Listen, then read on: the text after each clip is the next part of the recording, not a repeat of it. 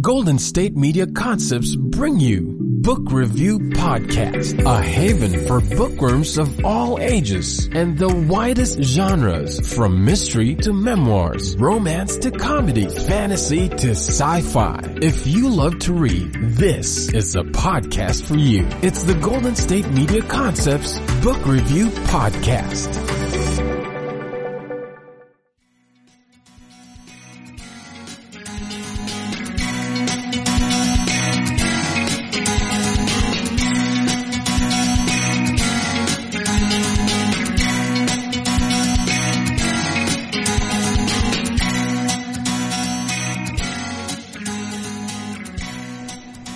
Hello and welcome to the GSMC Book Review Podcast, brought to you by the GSMC Podcast Network. I am your host, Sarah. I hope you're having a good week so far. I hope you had a good weekend, whatever you ended up doing. It's been hot here. And it's weird because it's not as hot as where I used to live in California, but it feels hotter for some reason. Or maybe it's just me. My husband says it's not that hot, but I've been feeling it the last few days.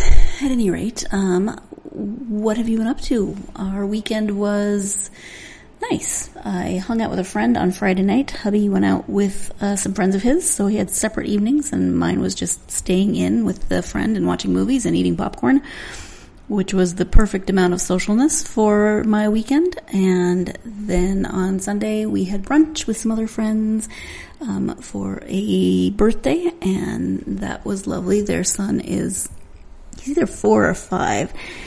He was 4 when I met him, and I can't remember if he's had his birthday yet or not. So he's 4 or 5, and he's one of those kids that likes to pretend he's a dog or a cat or whatever. And so he was under the table pretending to be a cat, and he kept bumping me and making me rub his back with my foot, which was adorable and also a little bit weird that, I was using my bare foot to rub this kid's back, because, feet aren't always the cleanest things in the world. But he in his little cat-like state was seeming to enjoy it a lot, so that made me laugh. And he's a sweetheart. He's a cute kid. So yeah, pretty calm weekend, and now here we are into another week, and it's almost July, which is insane. But we're going to talk about some books. Mainly just one book, of course, but we do talk about a few other books that the author writes as well. The author being Heloisa Prieto. She is a Brazilian author, and we are going to talk about her book, The Musician. Let me give you the description of that book. Tomas has felt alone most of his life. His only companions, the musical creatures that he can see but others can't. Wealth, talent, charisma, good looks, and fame conceal the 18-year-old's lingering pain following the loss of his parents. His music is his bridge to the world and his favorite form of connection. A chance meeting with a group of strangers leads to the eventual revelation of his magical musical secret, and there are those who wish to steal it from him. Soon the wealthy Dr. Alonso and his beguiling daughter Dora trick Thomas into joining a cult from which he may never escape. When Marlui, a young Guarani shaman, senses the dangers surrounding Thomas, she vows to protect him from Dr. Alonso at all costs. Can she rescue him, or will Thomas succumb to the advances of Dora and lose not only his heart, but the powers that bring him joy? And so, again, that is The Musician, the description of The Musician by Heloisa Prieto. And there's a lot of different layers to this book, a lot of different elements. You have this young musician who sees music. Actually, he sees these magical creatures, musical creatures that appeared to him after his parents' death, kept him company after his parents' death, and so he experiences music differently. And he's not the only one, because there are a couple of little boys who also have the same experience and can relate to Tomas because of this shared experience. So there's elements of what could be magical realism, or could be just a different way of seeing the world throughout the book. There's also this connection made through the music with this group of people one day at the fountain. Brings together Tomas and Marlui and the 2 little boys and their parents, and a co-worker of one of the boys' parents. And then the 2, Dr. Alonso and his daughter. All of these people meet one day at a fountain because of Tomas's music. And from there, It gets a little dark. It gets a little mysterious. There is elements of Marlowe's people's beliefs, but also the cult's beliefs, which are based on Greek mythology and the story of Orpheus. So there's a lot of different things happening in this story that evolve and develop throughout the story. But let's go ahead and let Heloisa talk about this book and what inspired her to write it. Again, it's called The Musician. Hello, Heloisa. Welcome to the podcast. Oh, how nice here talking to you. Thank you for inviting me. Well, bem-vindo, and thank you for joining me. I really appreciate it. I'm excited to talk to you about your novel, The Musician. But before we do that, if you wouldn't mind starting by just sharing a little bit about yourself so that my listeners can get to know you. I'm Heloisa Prieto, and I've been publishing for a long time now in Brazil. I have almost 100 books published for kids, young adult readers, adults sometimes as well. And besides writing, I do constantly research. I've been working with indigenous people, trying to, curate some books with their mythologies and beliefs and things. So I've been to Amazons and several forests. I'll be traveling, with one of my best friends, Daniel Munduruku. He's a leader, an activist, in July. So I have a very active life, from speaking to readers, traveling, and writing and researching. Okay, yes. And you live in Brazil, so that's fun because we get to read books that take places. Well, for me, I did not grow up in Brazil, so it's fun for me to read stories set in other places and written by people who actually live there. Yes, I live in São Paulo. São Paulo is the largest city in South America, but there is an indigenous community like 2 hours from here, on the way to the beach. They live in a very beautiful tropical forest, and they are considered to be the strongest resistance because they live so close, to consumers and to place like São Paulo, which is a huge city. And all kids over there, they have a double life in the sense that they go to school. They love social media, by the way, but they still keep the same rights. They love the forest, they know all about it. And so this is where, I constantly go. I have a godson, little boy, and over there. And so, the story, The Musician, takes place that it was in that community. It's not a fictional. It's a fairy tale in a way, but based upon reality. That's the place I usually go and visit. It's real. Yeah, and that's great that you mentioned that because that actually is a big part of the story. And one character in particular who lives in the forest, but goes to school in the city. So she's balancing those two aspects of her life and trying to, figure out what that means for her. Yeah, Marjorie, that's the character you're mentioning. She's a young adult, and has been inspired by Sulami Kachi. She's also a writer, and she lived with us for 2 years. And in real life, she became an engineer, but she was a shaman, at the same time. So she had these two realms inside of her. She was a very clever student. She could connect and have a social life, but when you had some time free, could talk to her, I could realize that another sensitivity, which was very, very special, very poetical. She was a very beautiful girl. She's married now. Anyway, she's the source of inspiration for Marie.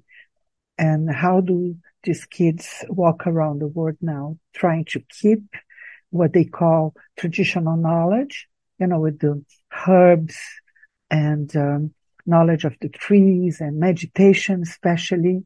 They meditate daily looking at the river.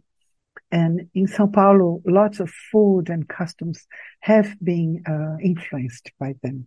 Like açaí, it's a fruit that now it's an energetic fruit. Everybody takes it. It's indigenous. So their influence is huge. And I wanted, but I realized there were nothing. There was no stories, young adult tales at all published in Brazil. So I tried to pay homage to my friends and, have them as characters in a novel. Yeah. And I think you did a great job, especially having her be a part of both worlds, because then we can see it. We who might not know as much about that culture can learn from someone who has traveled in both worlds. Yeah. My father this is a family trait. When he was a little boy, he was hyperactive, and my grandmother couldn't take him in the house. She was always upset, but she realized that when he was playing with Guarani kids, Guaranis is that same nation, he became much nicer. And so he was the first one in the family to fall in love with Guarani culture and indigenous populations. And then when he grew up and he became a civil servant, he started going up to Chavantes in Amazons and fighting for the demarcation of their land. Every year he would travel like 3 months and go back and forth. So the first time I heard about indigenous people wisdom was through my father. It was not by reading a book or researching, nothing like that. He told me the stories, and he believed they were the answer for the future. They knew how to combine ecology, a nice, calm life, health in today's world. And so I kind of inherited his mission. And when I was like 39, I went to the Amazons to work with Chiconas right in the middle of the forest. And I was supposed to be their teacher because we were trying to curate a book with their legends and drawings. But I think it was the other way around. And I felt just like my father, I was just obsessed with their kindness and beauty. And so when I came back, my publisher from Penguin invited me to curate a book by Daniel Munduruku, who is now a very famous activist. And so the first book ever written by an indigenous author was my curation. I'm very proud of that. And we became very close friends. It's been 30 years now. And so we wrote books together, we traveled together, we go back and forth. And because of Daniel, he's the one who introduced me to Sulami and several other nations and people. So I'm still very involved with their fight. Yeah, that's wonderful. And we do see some of that in this book. It is actually time for our first break of this episode. When we come back, we'll be getting to the overview of the story as a whole. We've talked about Marlowe, but when we come back, an overview of the story as a whole. So stay tuned. You're listening to the GSMC Book Review Podcast, and I will be right back. Golden State Media Concepts bring you the Bible Study Podcast. Reflect and journey the Bible as together we study God's Word and be inspired. Bible study made fun and informative for all ages. It's the Golden State Media Concepts Bible Study Podcast.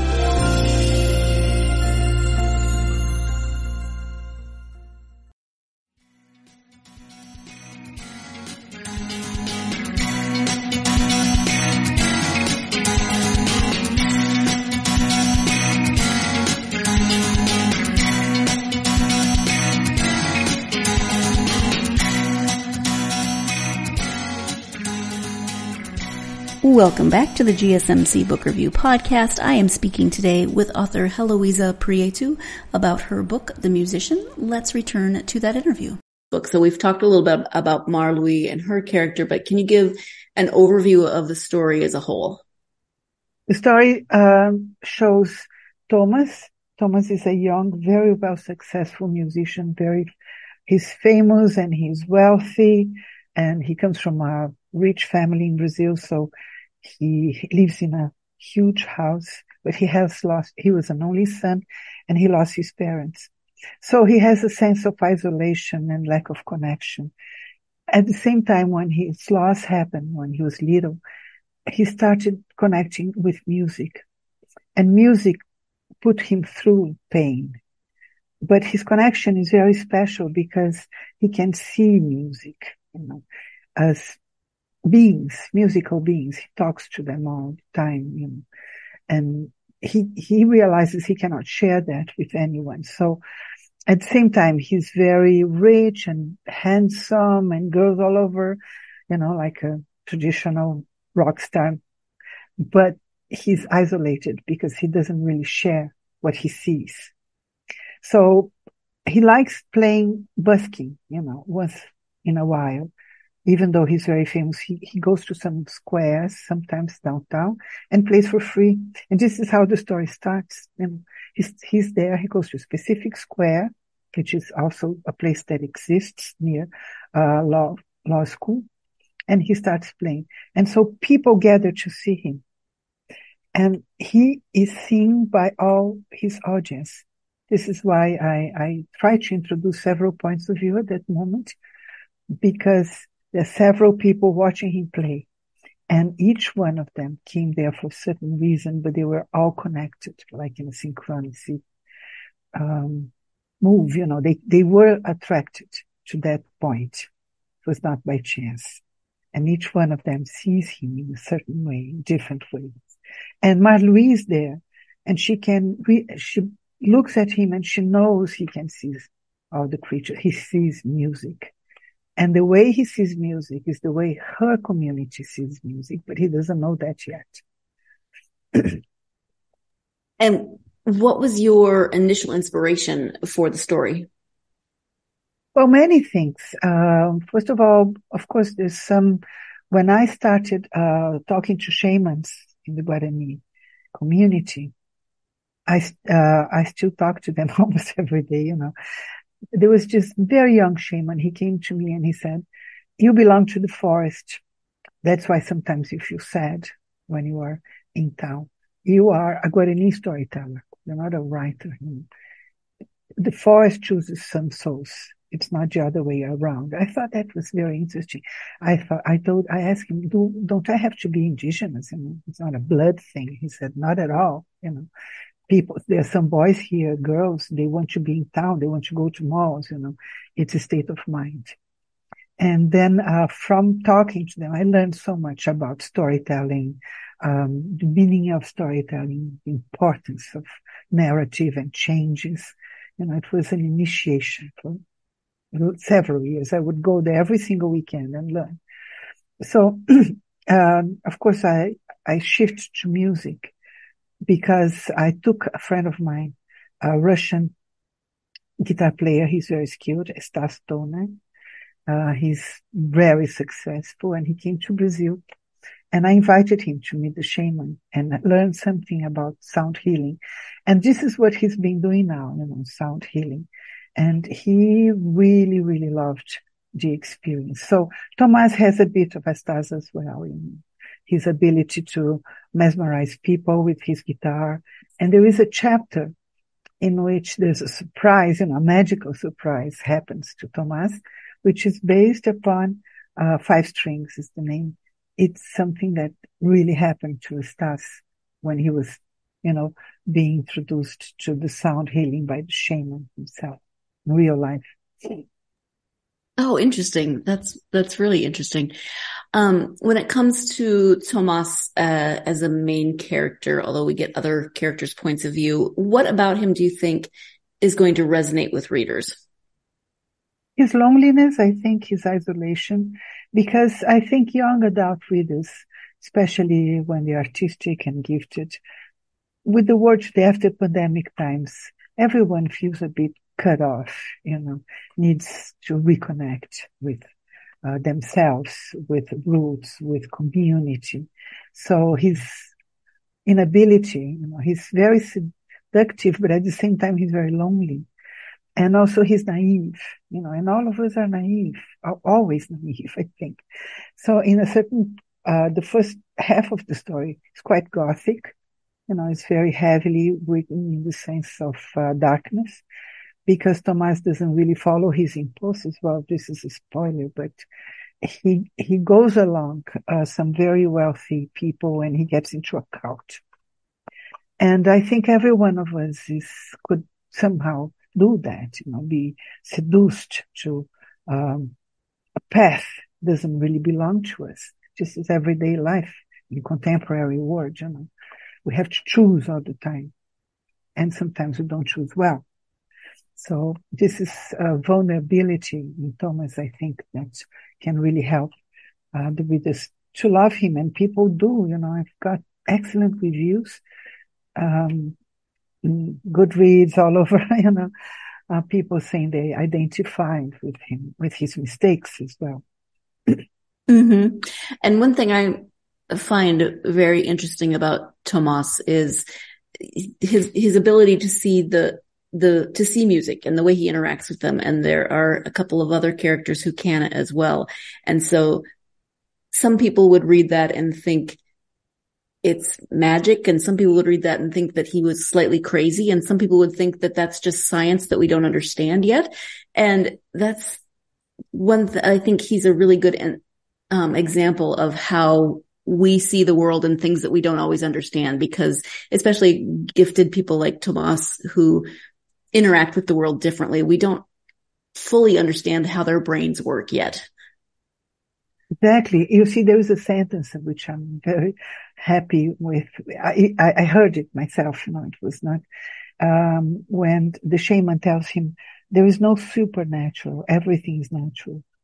So for indigenous people in Brazil, there is no separation between wonder and reality like we do. Everything is wonderful in a way. They have this appreciation for difference, individuality, one's way of seizing the world. This is really, I always loved that about them.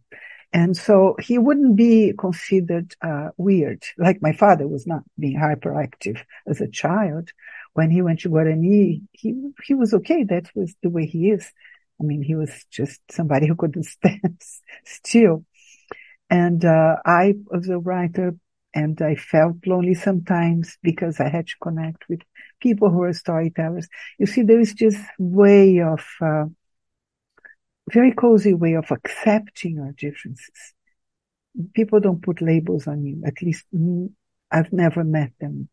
Over 30 years of going and meeting people from indigenous communities and nations, I always see this tolerance and understanding about typical sensibilities, atypical, which we call neurodiverse, but they don't really. They just say, that's the way he is, He's entitled. We're entitled to be who we are. Which is actually a really beautiful way of looking at people. Yeah, I agree. Yeah. And so a lot of the story is told from Tomas's perspective, but there are other characters in the book, and you use their perspectives as well. So can you talk about writing from those multiple points of view and why you chose to do that? Because I wanted to break and create a new narrative. Usually books written about, native, let's say, original people in Brazil, they have politics and struggles and loss, and death. And I wanted to show their beauty very much. And so I chose several different characters because I wanted to see if everyone can see their beauty, their wisdom, even if you don't believe in it. Like Vera is skeptical, a lawyer. In the beginning, she doesn't understand anything, but then she starts respecting, the way they see the world. Gabriela is based upon a real character. She's one of my friends, and she's a story, she writes scripts professionally. And in fact, she wants to turn, the musician into a movie sometime. And so, this is very much like the way she feels and acts. She's always hunting stories. She has 2 little kids and she's there working with the kids, just loving husband, but she's always focusing on the stories as well. And so I wanted to have somebody who's connected to image streaming series to make comments on the story, because that would help. Like, if I could translate their beauty into several points of view. That's what I try to do. Because if you just come up and say, oh, this beautiful nation is dying, but you don't really have people connecting to their beauty, people close the book. Say, well, this is not my problem. What a shame, And I want them to feel sorry for them, in the sense that we should preserve that. This is beautiful. Yeah, absolutely. There is the perspective of Marlouis and her beliefs and her culture, but then there's also a larger storyline that involves Thomas and the cult that he becomes involved in, that involves Greek mythology. So, what about that story of Orpheus made you want to bring it into Thomas's story? I've been researching. I've written 3 books of Greek myths, for your middle grade kids, so I've always researched. But then when I started speaking to indigenous people, I realized I took them as Bible, in a sense that they were the perfect myths in the beginning.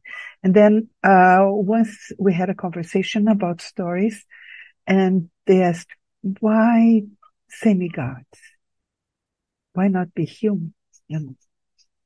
And I realized there was so many power plays all the time.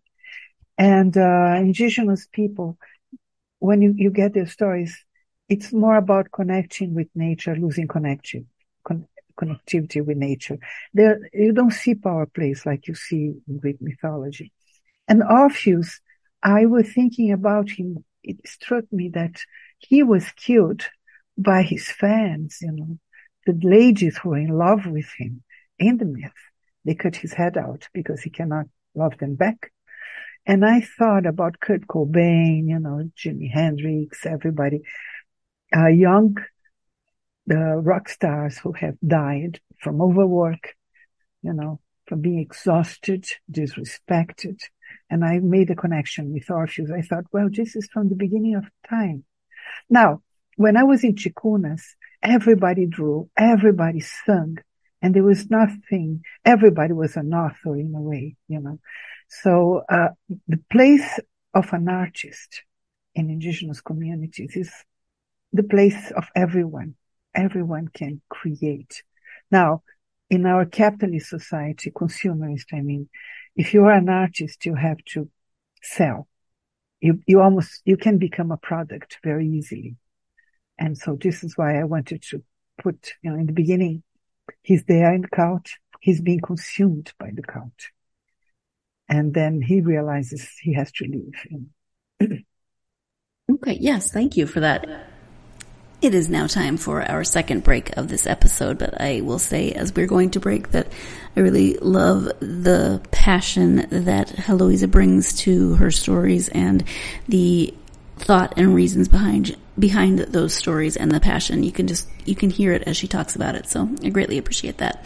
When we come back, we'll be talking about some of the research that went into this story. So stay tuned. You're listening to the GSMC Book Review Podcast, and I'll be right back. Tired of searching the vast jungle of podcasts? Now listen close and hear this out. There's a podcast network that covers just about everything that you've been searching. Hey! The Golden State Media Concepts Podcast Network is here. Nothing less than a podcast bliss with endless hours of podcast coverage. From news, sports, music, fashion, cooking, entertainment, fantasy, football, and so much more. So stop lurking around and go straight out to the Golden State Media Concepts Podcast Network. Guaranteed to fill that podcast itch. Whatever it may be. Visit us at www.gsmcpodcast.com. Follow us on Facebook and Twitter, and download us on iTunes, SoundCloud, and Google Play.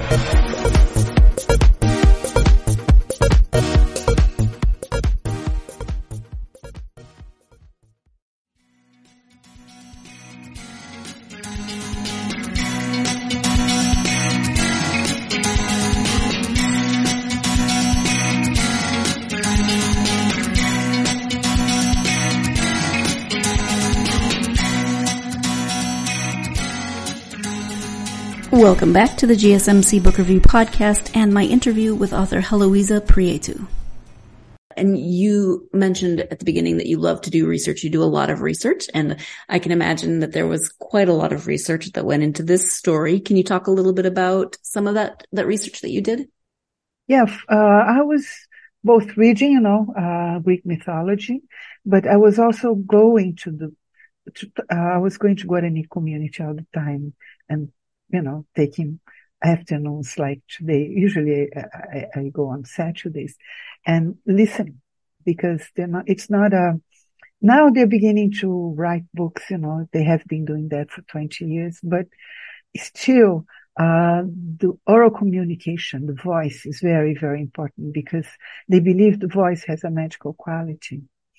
And the same mythology for Guaranis is told over and over, but new details are added depending on your place in life.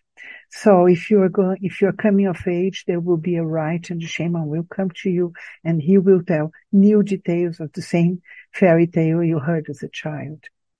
And I was very, very interested in that concept of adding new layers to the stories. And so my research was going there, talking and listening. But of course, I have a PhD on cultural memory. And I also research very much canons, why some stories are chosen over other stories. What happens, that a certain community chooses and excludes some stories and others stay. Sometimes you see like best-selling stories, very famous for a while, and then everybody forgets them. And one single story nobody was paying attention back in the day, and it stays forever. So this is something I also research, out of curiosity and also because I'm a writer and I need to know a little bit, I think, about this mechanism, let's say, dynamics. And then how about your characters? So obviously you do research and you figure out all the things that you need to know to craft the story. But what about your characters? Do you have a really good understanding of them before you start writing, or do you prefer to let them develop kind of on their own as you write, or somewhere in the middle? Well, when I worked as a script writer for a while, and I remember every single character had, when we wrote the characters we had to do, what will he overcome, what will the character learn? But this is not how I wrote. I work in literature.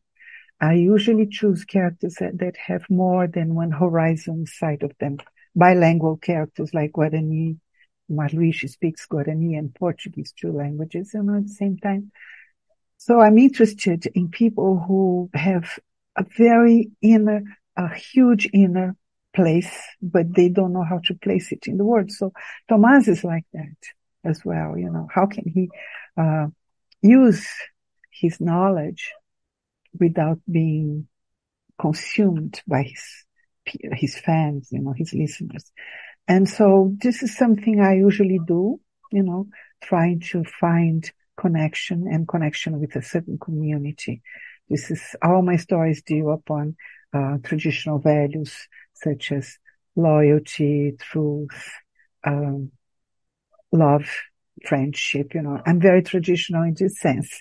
So even though my writing has some new techniques, let's say, I'm always looking for truth in life.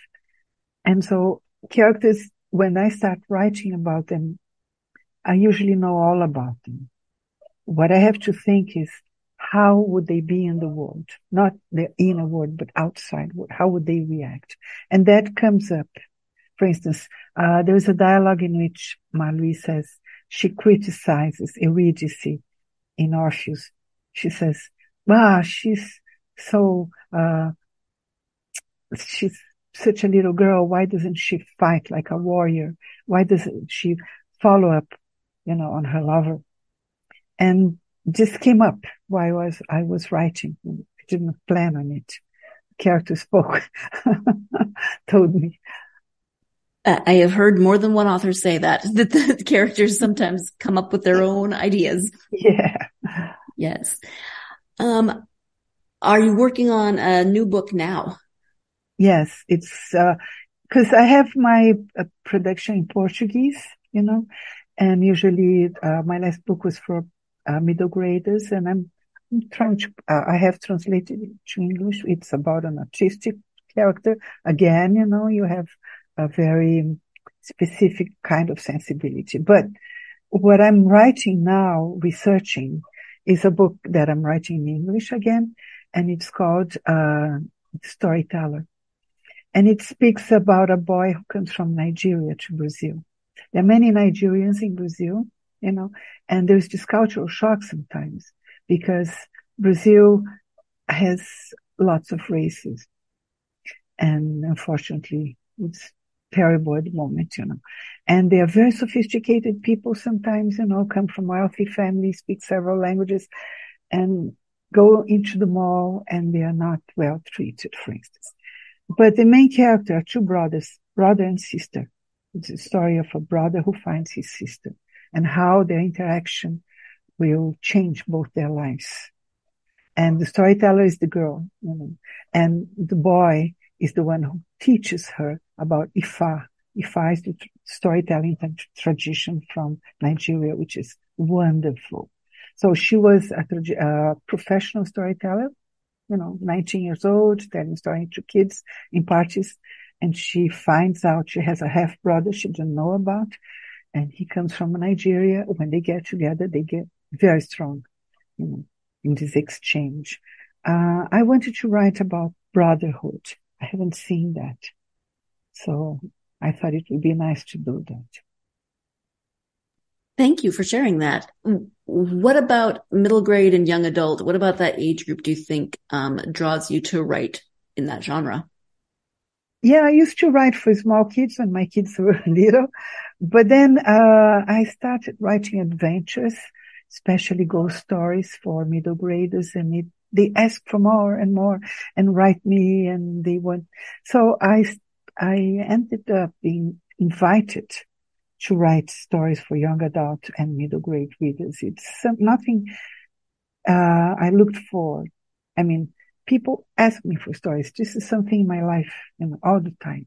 For instance, I was giving a lecture about Celtic mythology. And then one boy raises his arm and he says, why don't you write about São Paulo's most famous ghost, the blonde in the bathroom?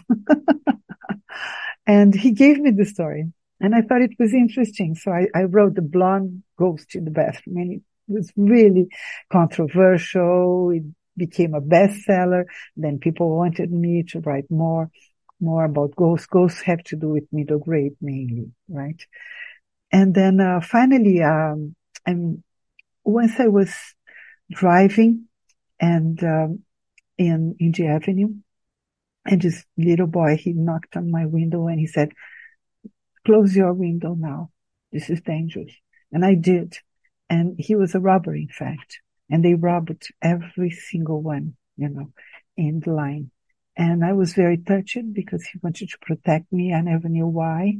So I started going back to see if I could find him. I couldn't.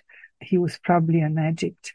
And so from that moment on, which was 1997, I started working with deprived kids, making workshops, storytelling, and telling their stories as well, So it came up like this.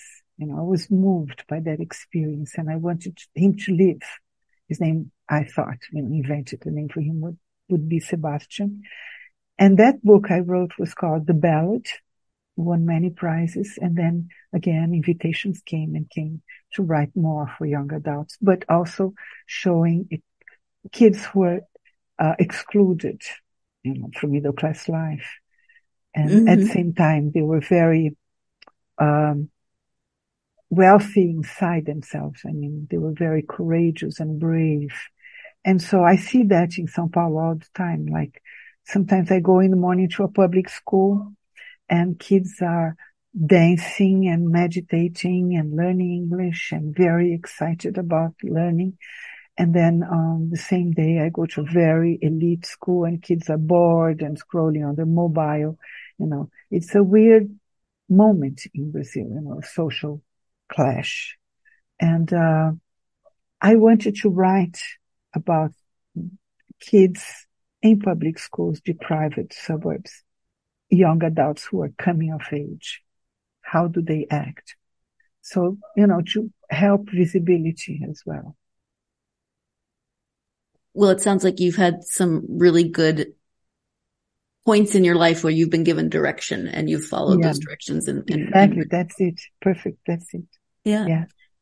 And when did you start writing? Is it something that you've always wanted to do, or how did you come to decide to write for publication? No, I was, my family, my mother's family had farms and I love animals. So I always thought I would grow cows or something and live in the country, But I lived in the country as a child and people were great storytellers and singers, So I learned about storytelling very early. It's very easy for me to make up a story very quickly. And my mother was a great storyteller as well, because people from Bahia tell stories all the time, especially horror stories. And then when I got into school, I learned about the Bible stories and I was fascinated by them. And I could retell them very easily. So my teacher used to put me in front of class, reading my retellings of the Bible stories. And I loved it. And when I was 16 years old, there was this dictatorship in Brazil. We couldn't really learn literature. So my mother sent me to the States, Michigan, Constantine High School. And this is where I learned poetry for the first time. So I was introduced to high literature. So in English first. And I read Carl Sandburg, Robert Frost, Emily Dickinson, before I even learned Brazilian poets and writers. And we had this workshop, which was amazing. Every day. I had great teachers at the time. And I could write stories very easily, again, as soon as I could write in English. And I wrote, the first story was about a magical bird coming from Brazil to the States. And everybody in the class, my teacher loved so much, she asked me if I had help to write it. That was such a compliment for me at the time. But then when I came back to Brazil, I thought I should be a translator. I didn't feel confident enough to show my stories or publish them. So for several years, I worked with classics, like translating Robert Louis Stevenson, Jack London. And then one day, my publisher from Penguin, Lilia Schwartz, she saw a story of mine and she says, why don't you publish, that story you wrote about a kid and an elf coming from the video game. And I did. And the story was very well successful. It sold like 2,000 copies in a weekend. It was a phenomenon. And then I never stopped writing. Now it's 95 books published. Wow, that's amazing. And again, it sounds like you had some very good direction given to you. Exactly. It's like calling, people. Yes. Why don't you write? Please tell me that. Tell me that. I want to know again, I'm not like the regular. I have many friends who dreamt about being writers, but that's not the way it happened to me. And even with the musician, I have a writers group in Ireland because my oldest daughter was living in Ireland for a while. Now she's living in the States. And we went there, my youngest daughter and I, to meet her, to see her. And we saw this writing group and we joined them. And I've been working with them for several years now. And one of the members of Inkies is Greg Fields, a wonderful U.S. writer. He's amazing. And he's also an editor at Colors. And so when he saw some pieces from, the musician, he says, give me the story, I'll publish for you in the U.S. So again, I give him the story. And so Color really, did a great job, and the book looks beautiful with wonderful cover and things. Now it's being, the rights are being negotiated from Brazil. But again, it was an invitation, someone who called me and says, you should publish that, publish in English. You don't have to translate it first. And time for our final break of this episode. When we come back, Heloisa will be talking about some advice that she might give for aspiring authors or to aspiring authors. Stay tuned. You're listening to the GSMC Book Review Podcast, and I will be right back. Golden State Media Concepts Sci-Fi Podcast. Together we dive into the world of sci-fi and science fiction. From episodes of Star Trek, Star Wars, to The Walking Dead, Resident Evil, all the hot new science fiction movies from the backdoors of Marvel or DC. The Golden State Media Concepts Sci-Fi Podcast. You'll never look at science fiction the same way again.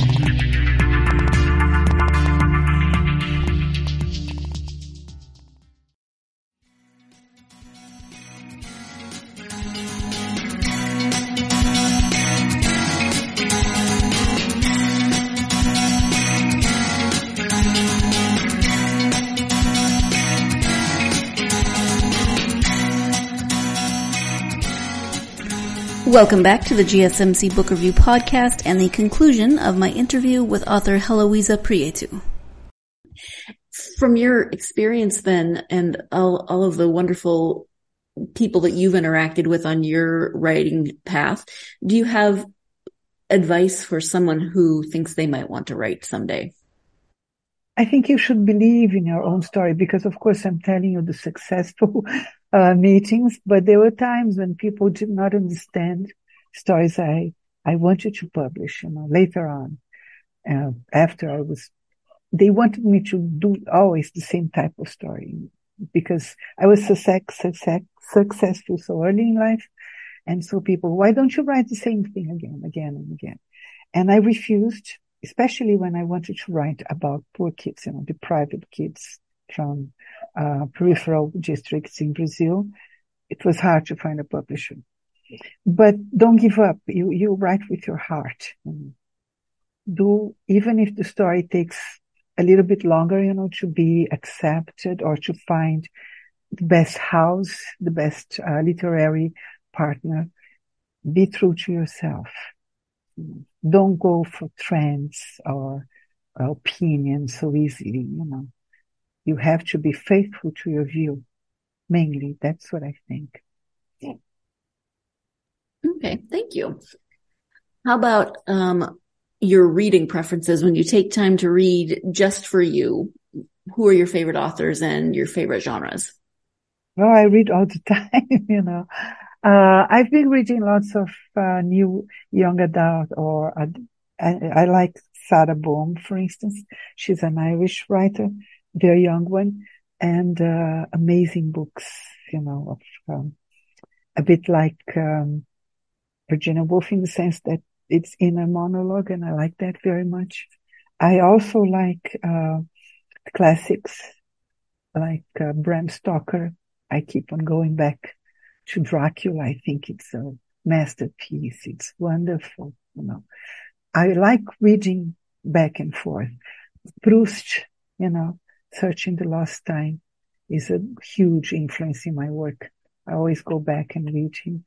And poets, North American poets, very much. Emily Dickinson is one of my favorites. I like Sylvia Plath as well. Once I was reading her diaries, couldn't stop reading them over and over. So many influences. And in Brazil, I have several friends I admire. But in terms of internationally known, I like Paulo Coelho very much, and his magical way of seeing everyday life. Yeah, amazing. Thank you.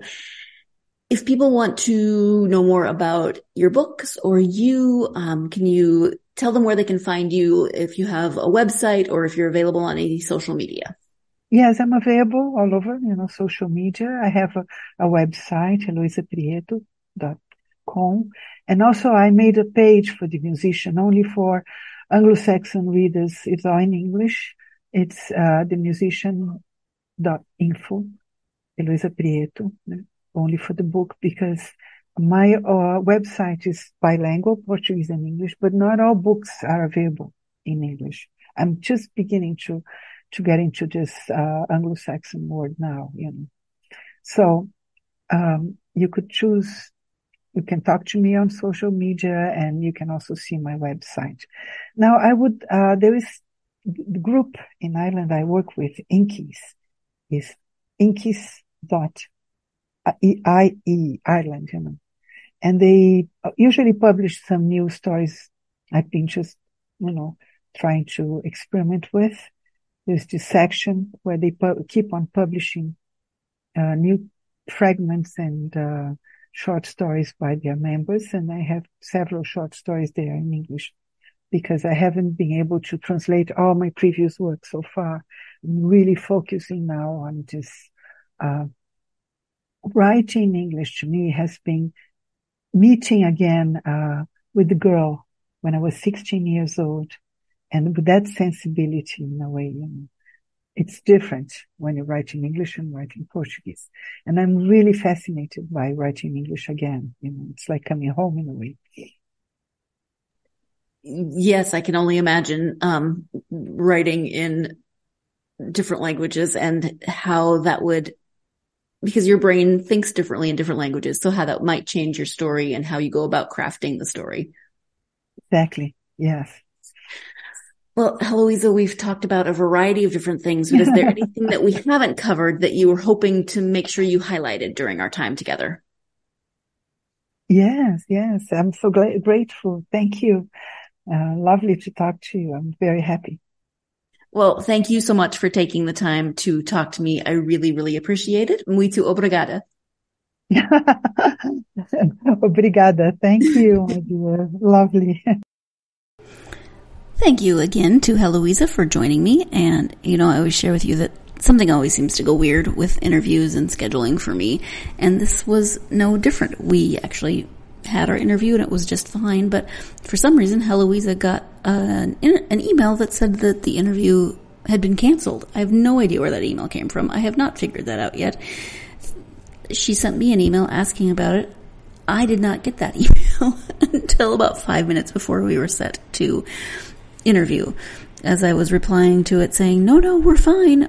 She had logged into the interview link and it was just fine. But the world is a mystery, folks. That's all I can say. This is a book about magical elements, and there's some weird magic in the world sometimes, but everything worked out and I am grateful. So thank you to Heloisa for logging in and joining me to talk about The Musician. If you are a fan of myths and mythology and other cultures and beliefs, and maybe you've been to Brazil and you want to learn more about Marlui's people and their beliefs, or maybe you're interested in Greek mythology and you want to see a slightly different spin on the Orpheus story, or maybe you've never been to Brazil and you like learning about other cultures, then this might be a book that you would like to check out, or for someone that you love who loves to read books of this sort, definitely check out this book and any of other Heloisa's books that have been translated into English. Thank you again for joining me. I hope you'll join me for the next episode. I'll be speaking with author Philip Fracassi. I'm going to have to get the pronunciation of his last name correct when I talk to him. We're going back to the world of suspense horror with his book, The Boys in the Valley. So join me for that conversation, and we'll see how spooky this one is with my sense of wimpiness. I'll let you know.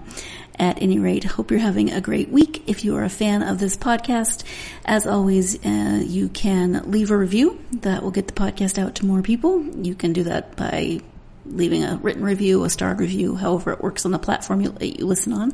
Also on that platform, make sure you're following the podcast so that you always know when there are new episodes. And then finally, you can follow the podcast on social media, Facebook, Twitter, Instagram, and TikTok. Love hearing from you and love to know what you're up to these days. Thank you so much. Again, I hope you're having a great week. Hope you have something fun planned, but as always, I hope your week affords plenty of time for you to find yourself getting lost in some really good books. Thank you so much. You've been listening to the Golden State Media Concepts Book Review Podcast, part of the Golden State Media Concepts Podcast Network. You can find this show and others like it at www.GSMC.com. GSMCpodcast.com. Download our podcast on iTunes, Stitcher, SoundCloud, and Google Play. Just type in GSMC to find all the shows from the Golden State Media Concepts Podcast Network. From movies to music, from sports to entertainment, and even weird news. You can also follow us on Twitter and on Facebook. Thank you, and we hope you have enjoyed today's program.